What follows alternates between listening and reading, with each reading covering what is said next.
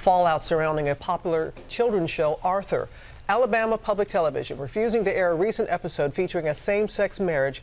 Paula Ferris has more on that story for us. Good morning, Paula. Good morning, Robin. The episode aired nationally last week, except in Alabama, where it was preempted with a rerun. And this morning, Alabama Public Television is defending its decision.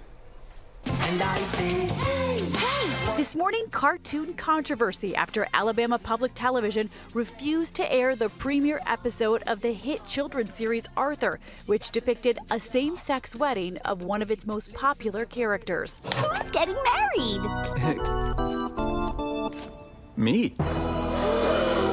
In the episode, Mr. Ratburn, Arthur's teacher, was seen walking down the aisle with his aardvark partner.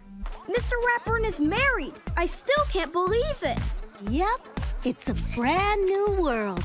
The episode, part of Arthur's 22nd season, already aired on PBS stations nationally, but kids in Alabama will have to find it elsewhere.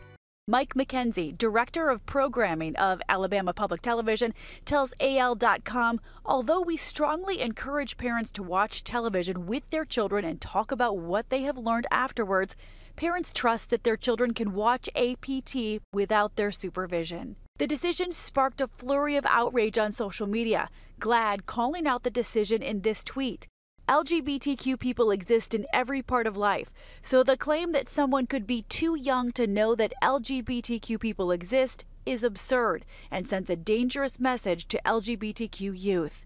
The show's creator, Mark Brown, speaking to CBC News last week. The more we talked about it, the more we saw it as an opportunity for a learning experience and this great way to represent another part of life that so seldom gets portrayed on television.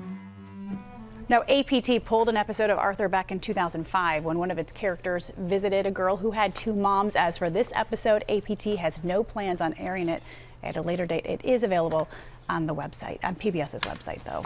Teachable moment lost. Great. Yeah. All right.